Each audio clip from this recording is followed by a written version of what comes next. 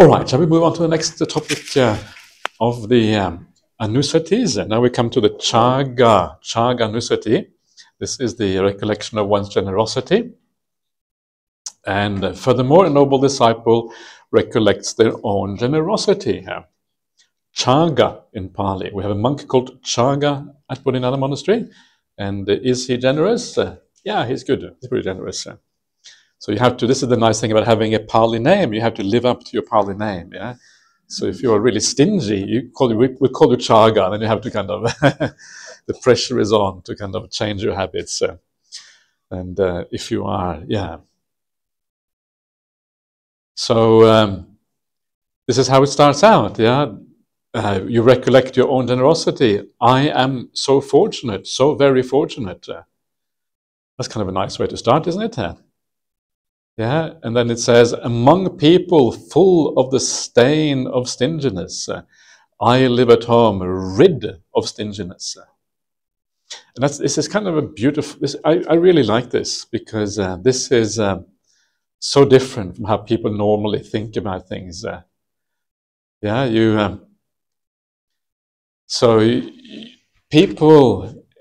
many people in the world are probably stingy. Yeah, it's probably common to look after yourself and make sure that, no, these are my things, keep your hands off my stuff, don't, or whatever. We tend to be a bit stingy because we are attached to our property. And that's why stinginess arises in the world.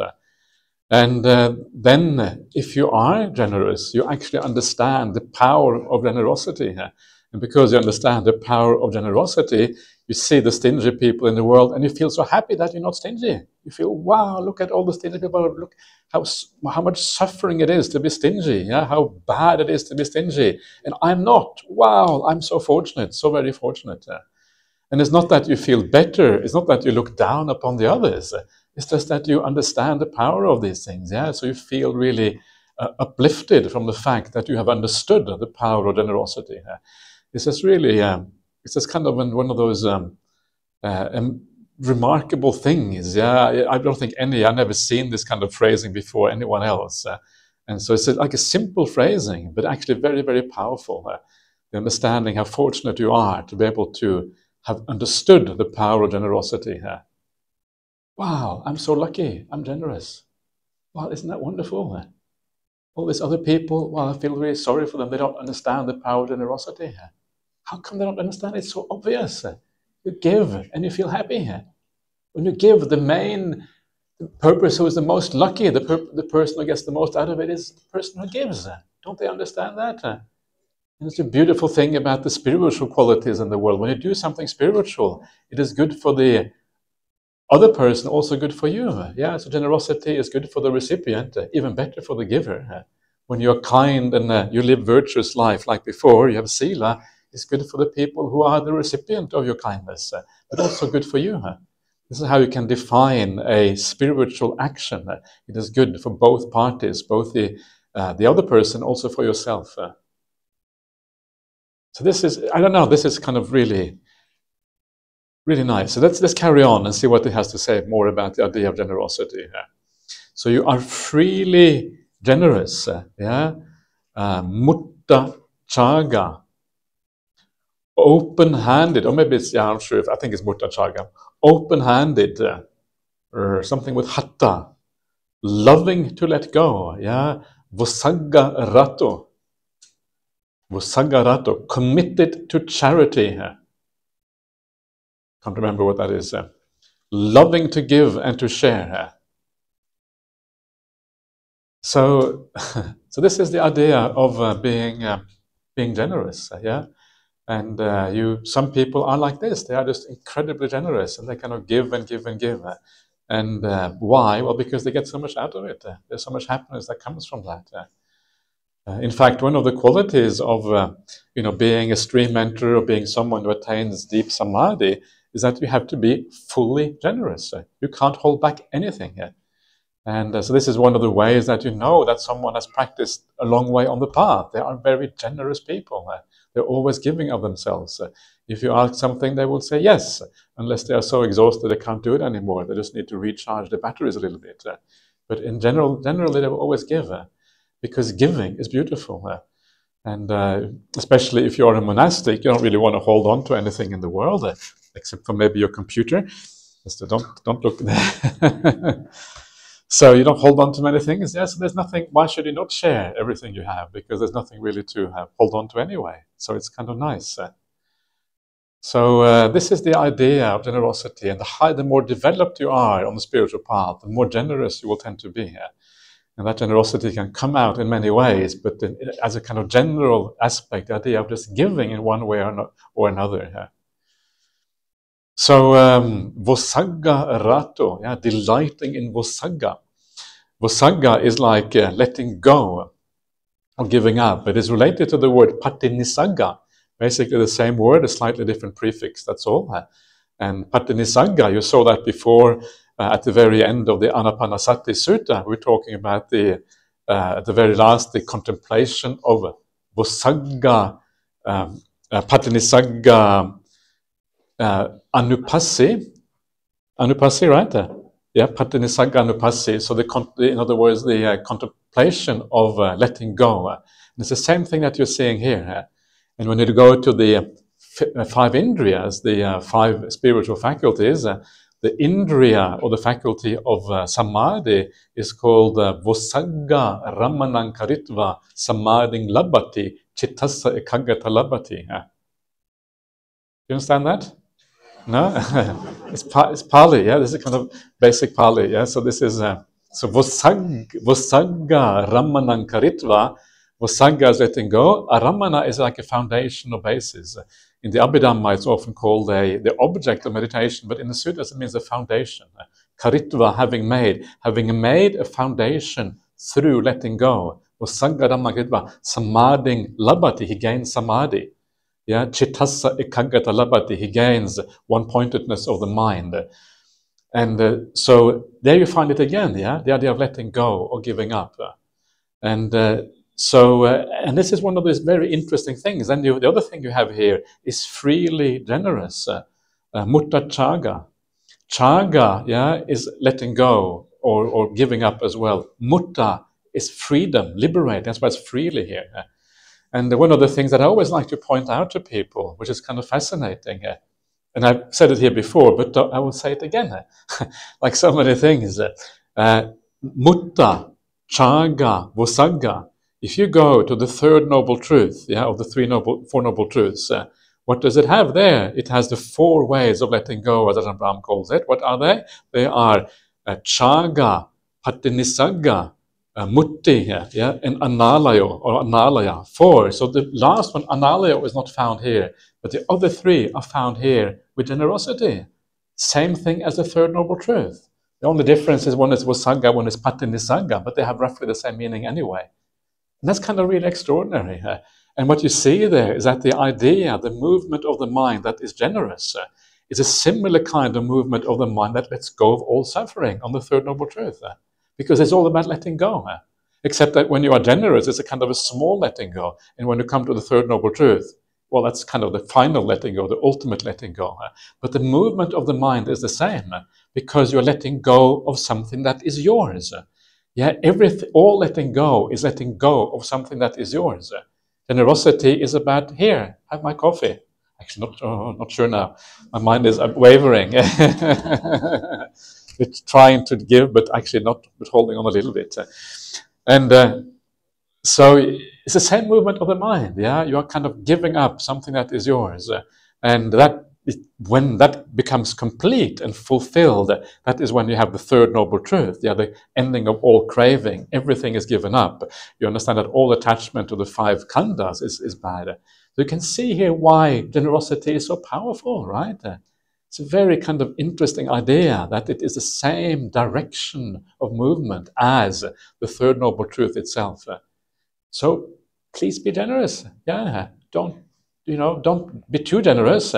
Make sure you can survive. Yeah, because sometimes actually in the sutras you find people were so generous that they couldn't even live properly. They couldn't feed their children after a while. That's a bad idea. So please make sure you can feed your children. Otherwise, your children are not going to be too happy with you. So look after yourself, but remember the power of these things. Yeah, these are very, very powerful ideas. This is why, I think, one reason why the idea of generosity is so much talked about in Buddhism and so often mentioned in the suttas, because it has this power, and it's kind of moving the mind in that same direction of letting go and ultimately achieving awakening itself. So this is generosity, yeah. So and then when you think about on your generosity, then you will feel really joyful, yeah. Joy comes with these things. So when you are generous, be generous where you feel inspired, where you feel that your mind kind of inclines automatically, where you feel compassion, where you feel drawn towards giving. Whenever you feel drawn towards giving, give. Don't hold back. Don't be cynical. Don't think that, yeah, they will just misuse the money. Yeah. You know, the more, if you are cynical, then that destroys the whole act of generosity. Not every time you give, maybe not every time you give is going to be used for a good purpose. Yeah, okay, you give to a beggar in India, a little bit uncertain what's going to happen with that money sometimes. But don't be too cynical about that. The majority of the time, what you give will go for a good cause. Occasionally, it may not reach the right person, but only very occasionally. The majority of people in the world are good people. I heard something remarkable just, I think, when was it? Just yesterday or something. It was a test that was done. This was done in Germany, yeah. And as long as I read things that have to do with kindness and this kind of thing, because I think it's really interesting to see what kind of research also exists in these areas. It opens up your eyes to new things. And this was a research. We tend to be very skeptical about other people. Yeah, those people of other religions, they're probably dodgy, yeah, because that's why they're not Buddhist, and they must be dodgy. Yeah? But actually probably not. Yeah, just because you are Christian or a Muslim, probably you're just as kind as Buddhist. Actually, there probably is no difference. If you're an atheist or you're an agnostic, you're probably still a very kind person just because you haven't got a religion. I didn't have a religion before I was Buddhist. I was one of those terrible atheists before I became a Buddhist. Yeah, actually, I was a pretty good atheist because I still believed in kindness. And so just because, we tend to kind of look at people who are different from us as somehow not as good or not living up to the same standards, yeah? Sometimes in politics, people get divided. With religion, we get divided. With views in general, we divide each other up. But actually, almost all people in the world, almost everyone is honest and trustworthy. And this was an experiment that was done in Germany, yeah? And in Germany, they had this experiment, and they said that, well, if you they called people up on the telephone, yeah, so they had no idea what the person was doing on the telephone, and they said to the person, said, well, now I want you to toss a coin, yeah, and if the coin lands on tails, we will give you a prize. It sounds too good to be true, right? So I toss the coin, and if it becomes tails, then I get the prize. But the person on the other end of the phone, they have no idea what you're doing, right? You toss the coin, it's only you who know. You're the only one who knows. And so you would think maybe everyone gets tails, yeah, because you don't have any reason to tell the truth, yeah, because no one knows that you're lying anyway. But it turns out that everyone, over 50% of the people got heads.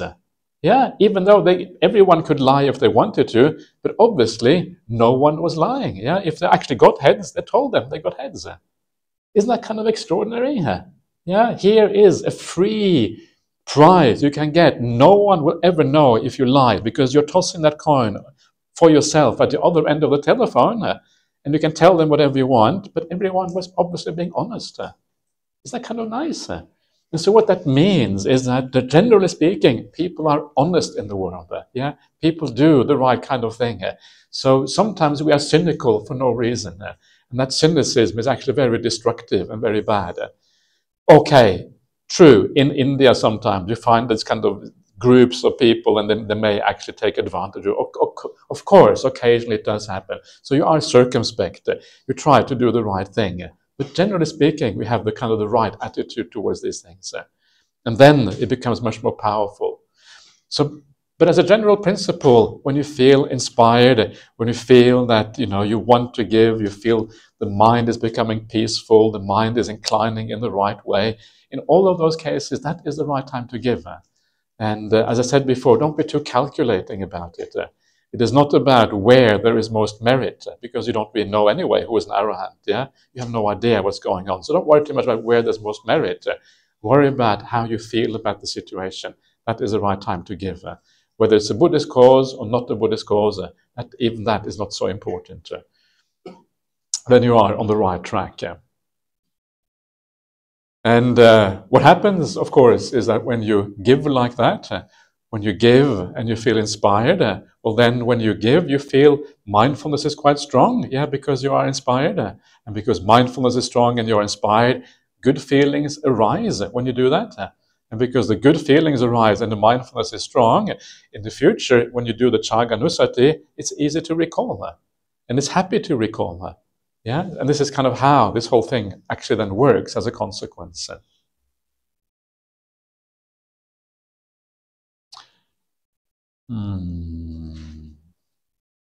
So this is the idea behind this. Cāga nussati.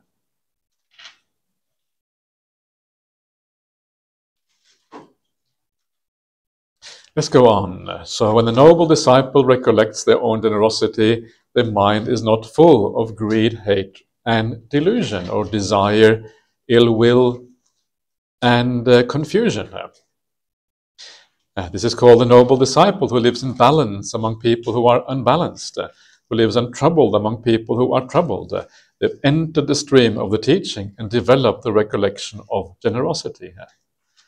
So in your meditation, yeah, you meditate happily away, you are kind of calming down, you can maybe, but you find that your mind is a bit dull or whatever, doesn't have that power or energy, and then you bring back to mind, yeah, you can bring back this particular event that you remember when you were kind, or you can bring back the general idea of generosity and why generosity matters, etc., etc., and then just that simple perception, yeah, bringing that up can be enough to then generate some brightness and energy in the mind. So that is generosity. There's much more to be said about generosity, but not this time, because there is other things to be done. So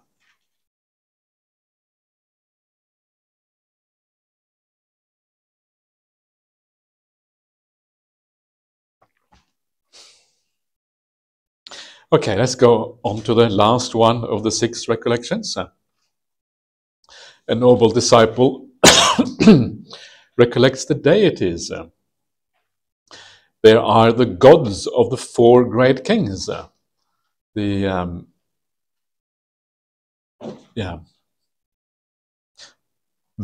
gods of the 33. The gods of Yama, the joyful gods. The gods who love to create. The gods who control the creation of others. The gods of Brahma's host. The gods even higher than these. Yeah, so these are variety of gods. And what are gods? Gods are just like glorified human beings. They're just like you, basically, except that they have a bit more happy, a bit more power. But you are also a kind of potential god. So this is the meaning of gods in Buddhism. And when these deities passed away from here, they will be reborn there because of their faith, ethics, learning, generosity, and wisdom. I too have the same kind of faith, ethics, learning, generosity, and wisdom. When a noble disciple recollects the faith, ethics, learning, generosity, and wisdom of both themselves and the deities, their mind is not full of greed, hate, and delusion, etc. And then it kind of moves on from there. Yeah, so this is an interesting kind of way of contemplating, and I don't know if this makes any sense to you. Some, modern people sometimes think the idea of gods, etc., is a bit strange. But remember what gods actually are. Gods are just beings, just like you, except that they are a bit more happy, they're a bit more powerful, their bodies are more light and bright, their minds are more beautiful, they have developed all these good qualities. but essentially they're just like us. Yeah, they have their desires. They live in the world in their own way. There is no fundamental difference between us and the gods, and that kind of makes it more easy to understand what they are. But their rebirth is the result of good karma, and that's why they have all of these good things happening to them. Yeah, so you can imagine the gods in your mind's eye, and you can kind of feel what they look like. Yeah, bright, beautiful, self-luminous, full of good qualities. Yeah, very generous, probably very kind, because otherwise you won't get reborn in these things. So you see this kind of beings where the external appearance reflects the inner qualities. Yeah, if you see someone, that's why we wear white. Yeah, it's nice to see many of you actually wear white. It's kind of nice. Yeah, congratulations. Because it's nice when you wear white. It's kind of, there's a degree of purity to that. Yeah. When I was in Sri Lanka recently, I gave a talk at one of the large centers in Colombo. That's called the BMICH Center. It's this large convention center. And I don't know how many people came to my talk. It's hard to say. It wasn't entirely full. I was a bit disappointed when it wasn't full, but anyway. It wasn't entirely full. There was probably several hundred people there. I don't know if it was as many as 1,000, but several hundred anyway. And everyone wears white. Every single person wears white because it was the Poya day, the Uposatha day, the full moon day, or whatever. And it's very beautiful. Yeah, and everyone comes together. I'm the only one who is a bit dirty. Everyone else is kind of nice and pure. Everyone comes together, and then we listen to Dhamma talk, and we do a bit of puja, a bit of meditation together. And it's very beautiful. And it kind of reflects the deities, because the deities are like that. Yeah, they are pure. Their external appearance is bright and white and pure in the same way. And so when you think about the deities, they reflect the inner qualities in their external appearance in this way. And so when you see these deities, yeah, it is uplifting. Yeah, because it's something very beautiful about this. And you are practicing probably the same way. I don't know exactly what you're doing, but hopefully you're practicing that way. Yeah, you have the same qualities, and so you have some of those inner qualities, yeah, that the devas have. That's kind of beautiful, isn't it?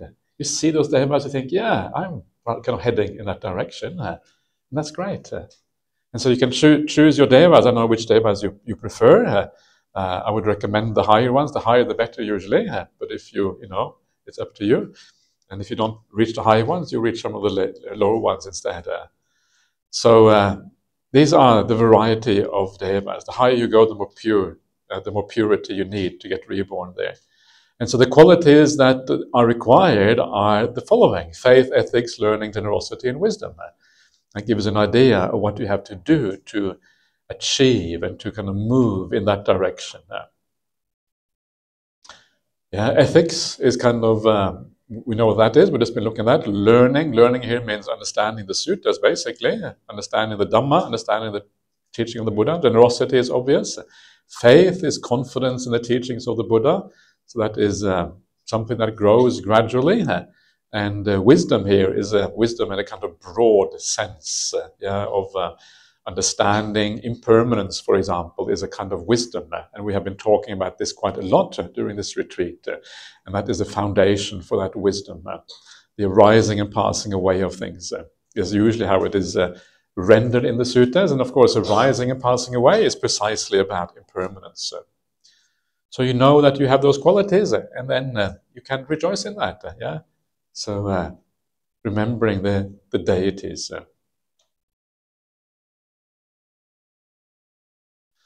So, when you remember this, your mind is not full of desire, ill will, or confusion, because you are focusing on spiritual qualities, as always. At that time, the mind is unswerving, based on the deities.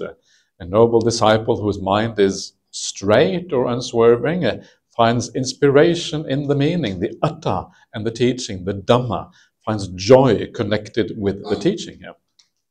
When the joyful rapture springs up, when the mind is full of rapture, the body becomes tranquil.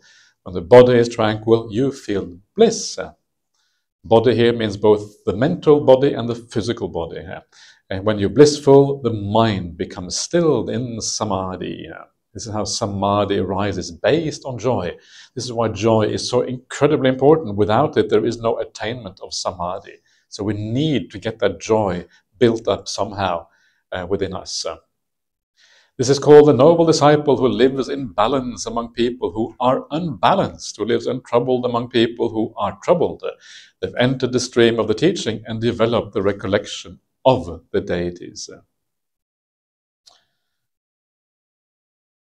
When a noble disciple has reached the fruit and understood the instructions, this is the kind of meditation they frequently practice. Well, this is how they frequently abide. The Pali doesn't actually say meditation, but the Pali just says that they often abide like this. So this is a general thing that you can do. You don't have to sit down and cross your legs. You can do this pretty much at any time. Yeah, this is the nice thing about this. So, there you are. Let's do a little bit, let's do some more meditation together.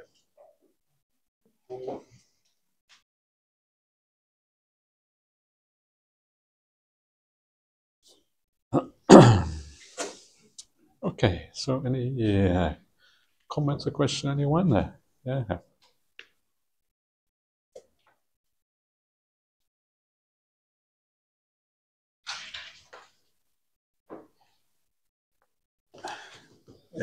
Good morning, Ajahn. Good morning.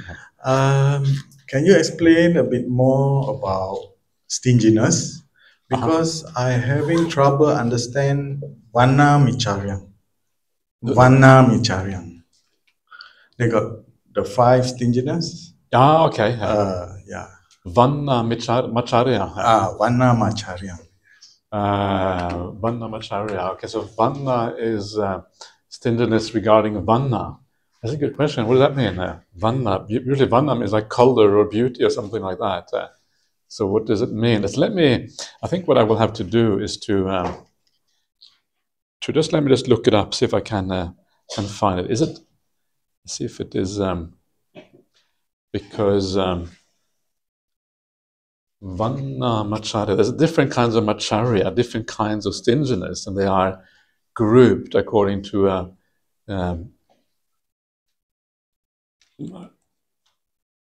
Charya. So let's see. So these are some of the research tools that you can use to kind of search for things. It's kind of handy. So we have, let's see, we have Kula Macharya, which is stinginess regarding families. That is kind of when if you're a monk or a nun, you don't kind of share the people who support you with others. You kind of, this is my supporters, keep your hands off my supporters or whatever. You have Dhamma Macharya, this is stinginess regarding Dhamma. That's a very bad idea. Yeah, you only kind of teach some Dhamma, not everything, and you kind of hold it back. Here we have Vana Macharya, right? Lava Macharya is kind of obvious. So here we have Vana Macharya. So let's have a quick look and see what this is, how this is mentioned here. Regarding Vana Macharya. Okay. So I don't know what that means. This is kind of, I probably should know, but I don't know. And so what I will do, I will look up the commentary, see what the commentary says. That's kind of always the trick, you see. And then when they get the commentarial explanation, it is not even, there is no commentarial explanations. That's kind of bad news. So stay with me briefly. We'll see whether we can find a commentarial explanation. Kula Macharya, Vana Macharya. So here we are. Sariravanno, Gunavanno Viditabo. So it is the qualities of the body, or the quality, or the qualities of the person, or the beauty of the body. So you are stingy regarding the qualities of the color of the body, or the quality of the qualities of the person. So how does that work? Racial discrimination. Racial discrimination. No, because this is stinginess, right? So I'm not sure if that really works as discrimination, or does it? So you kind of treat some people in one way and other people in other ways. Is that what you mean? Yeah. Maybe that's what it means. Because Indians too, they had they had lots of different skin colors, and the people. It's caste, but the caste is based on skin color. That's a similar kind of thing. And if the darker your skin was, the worse it was. And in India too, it was always like that. So maybe it's something like that. But the machaurya usually means stinginess. It means you hold back. It means that you are. So that's a little bit. It doesn't quite fit with the usual understanding of this. Yeah. So that now you have asked me a question that I've never really considered before. It's very rare. I get a question I've never heard before. But this is one of those I haven't heard before. So congratulations on that.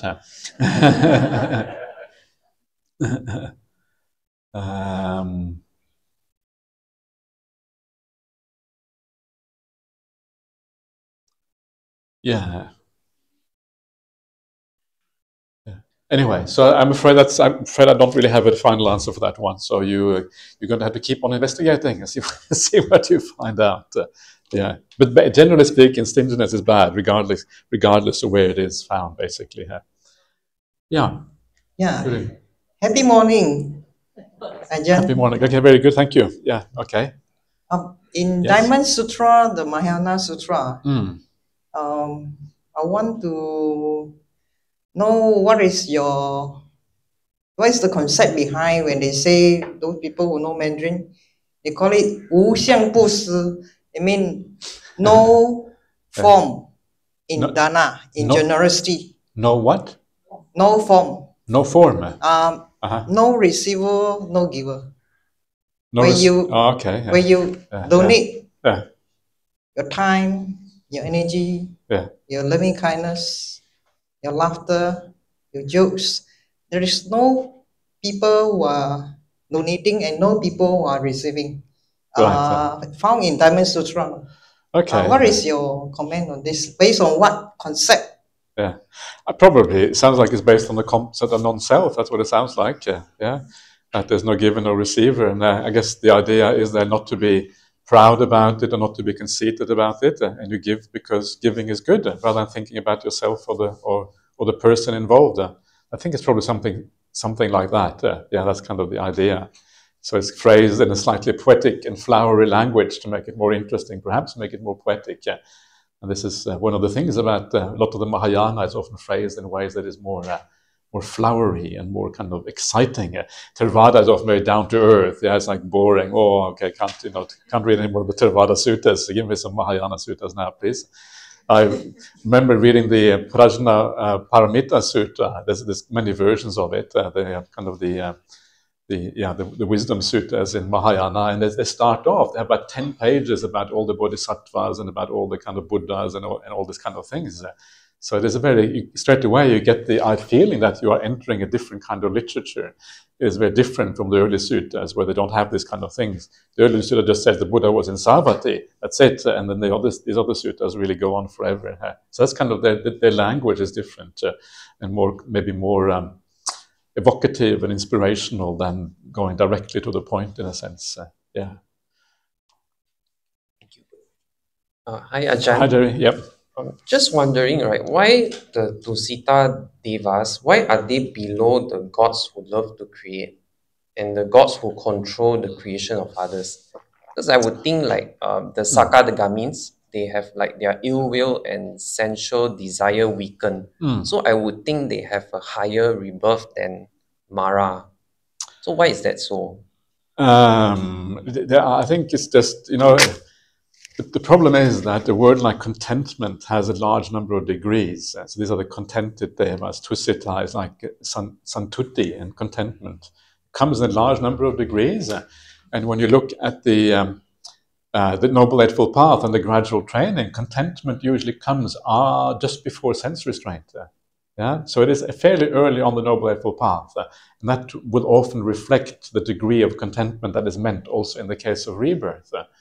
So when they talk about contentment in the Noble Eightfold Path, it means that first of all you are virtuous.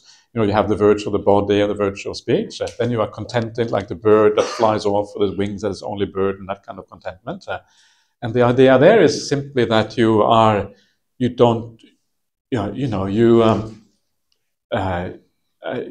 that is the foundation for not craving too much. It's the foundation for not having any ill will. So then sense restraints come afterwards.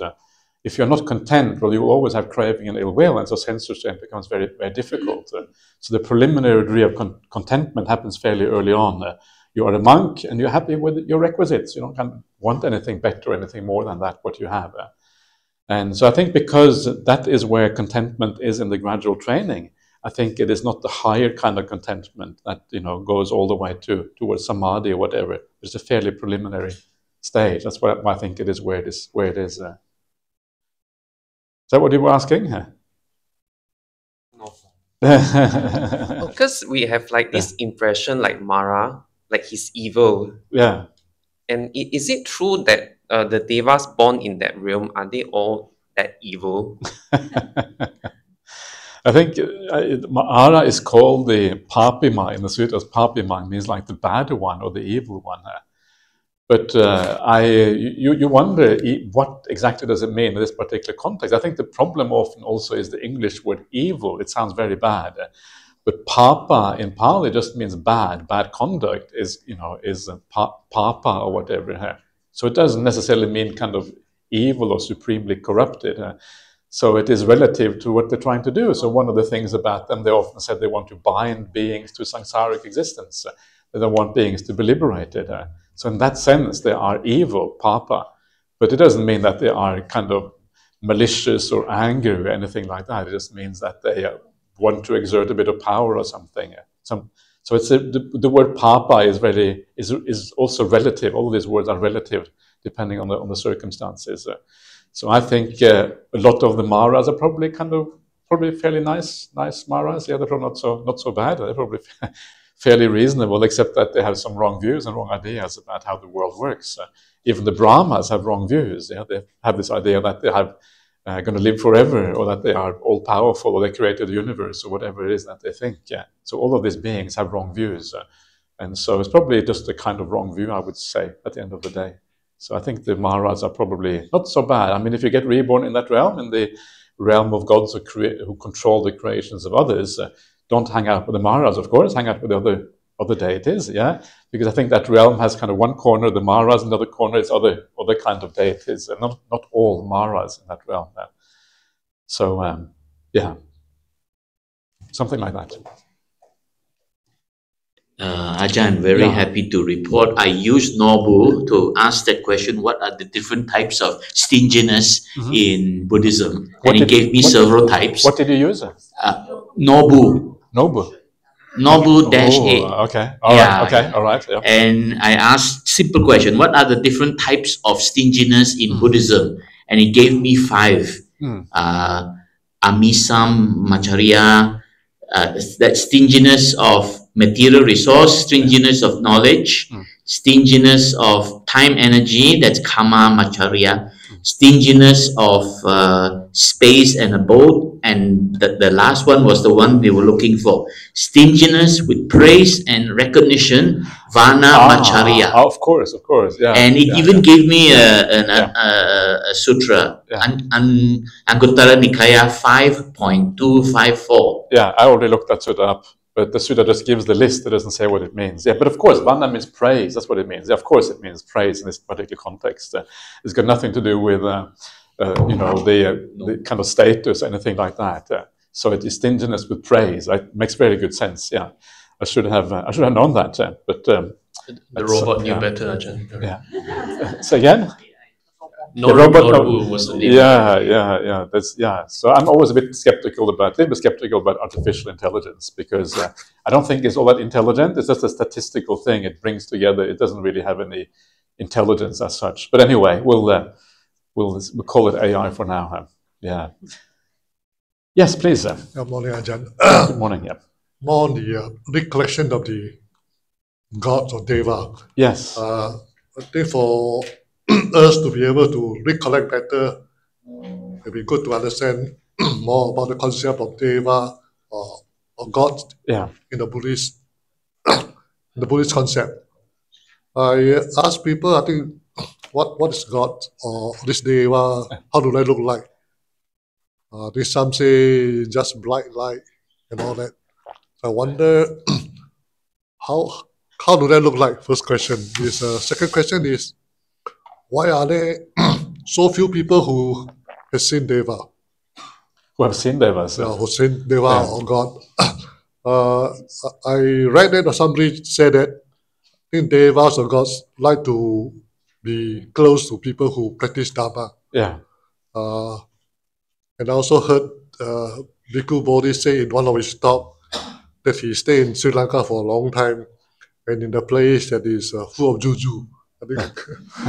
So it's supposed to be a lot of Devas, but personally he has not seen one yet. Yeah. And I think I heard a lot of people have seen ghosts, but very few people have seen the Deva.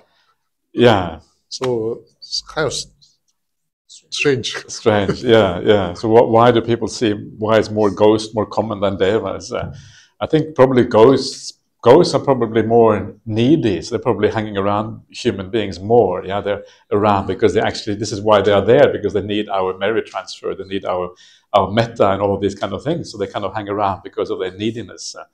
And so I think ghosts are probably more likely to be around. That's probably why you see them more often. But Devas can also be seen, yeah. And I certainly know people who have seen Devas, and it's not that uncommon. I think one of the problems is that we don't know sometimes when something is a Deva. Yeah, we don't know, when we misunderstand, we think it's something else. And I think maybe some of these, what they now call the unexplained aerial phenomena, UAPs, used to be called UFOs, now called the UAPs apparently. I think some of these things may be Devas, yeah, because sometimes people just see lights moving in kind of strange ways. What are these things? Sometimes people talk about being abducted, yeah, by these. So they call it aliens, but maybe they're Devas that abduct you. If you read the suttas, sometimes Devas do strange things. Yeah, they go to Anupassi and they knock him over the head or whatever. And so I think that maybe we have much more connection with the Devas than we think we have. We just don't understand what the phenomena is, and we call it aliens, but actually maybe it's not all that alien at all. Maybe they belong to our realm. Maybe they belong to this reality and this world. And so I think, so I think that there is more connection probably than we think there is.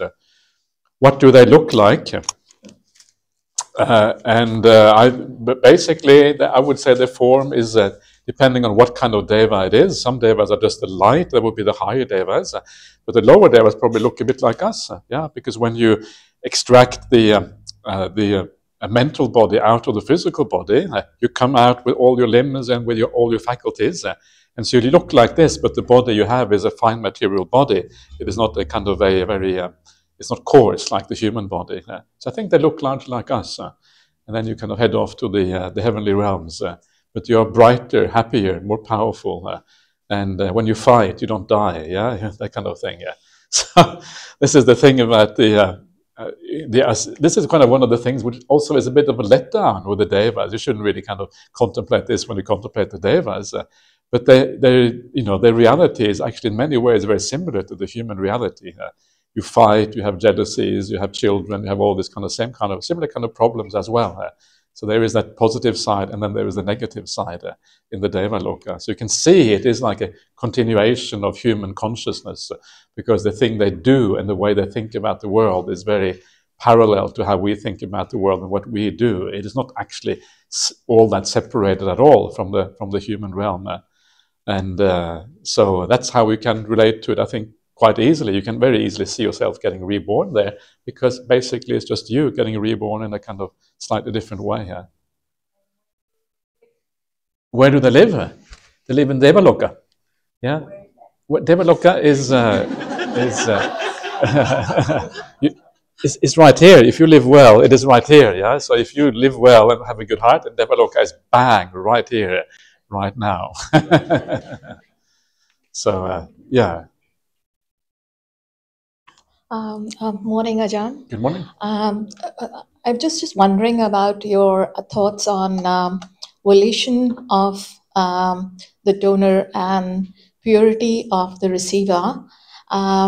So I kind of find it surprising that, if you go to Dhammapada, the Sutta on Visali, he gave the honeycombs. If the the merits were dedicated to me, then I'm happy to give you honeycomb. So even though it's for a good cause, it's for Buddha and Sangha, even if you're giving charity, it's for Buddha and Sangha. I always feel if you're giving that, okay, this will help me attain Nibbana or walk further on the path, I still kind of feel that that's kind of not really pure dana. But this was obviously the Sivali was extremely praised and got so many rebirths in heavens and so on and so forth. So that kind of it's always kind of a bit surprising to me. One is that.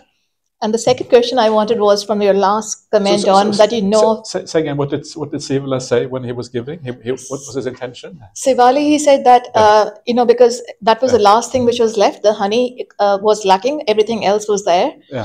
So when they sent out people to search for that honey, and one of the persons with a lot of money went there and he said, okay, so this guy has got honey. Can you give me this honeycomb? The peasant said, okay. So he was willing to pay a fortune for it. And peasant said, why do you want to give so much of money for this? Sivali said, why do you want to give so much of money for this honeycomb? He says, this is the only requisite which is left for preparation of meal for Buddha and Sangha. So I'm willing to prepare, give a fortune. And then Vesali, the peasant said, I will not give it to you for any money. If that is the amount of merit which is to be incurred by giving this honeycomb, it's so much so much required at the moment. If you dedicate the merit of giving this to me, I'm happy to give you honeycomb for free. And so it was given, and it was used in preparation of meals, as the story goes in Dhammapada.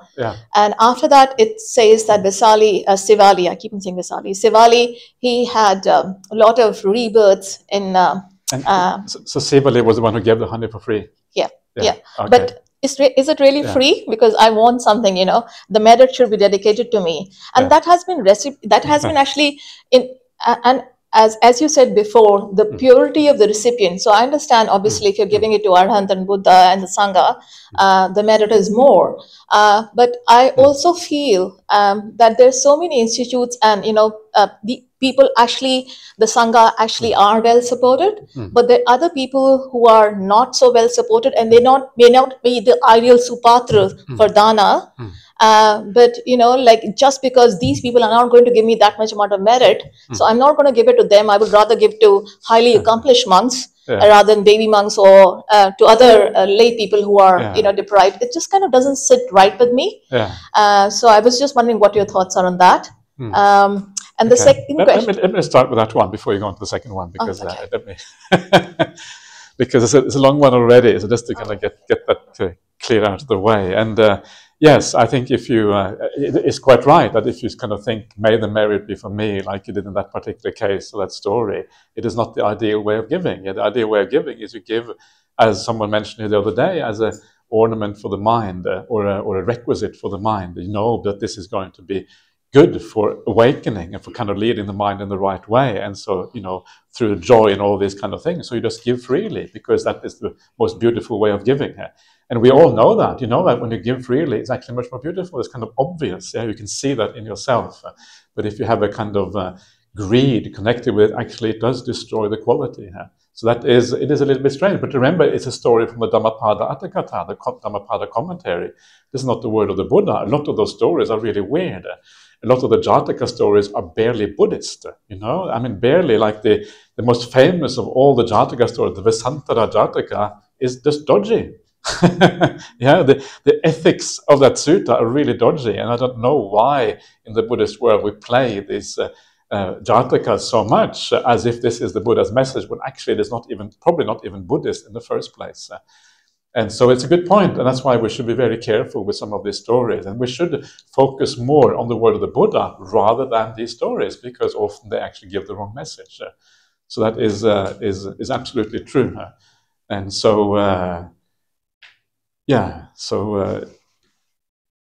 So should one be guided by the fact that you're, giving merit to, you're giving dana to very accomplished monk, right? Because this is going to give you more merit, which I see to some extent people justify, and I think even monks have justified it in some.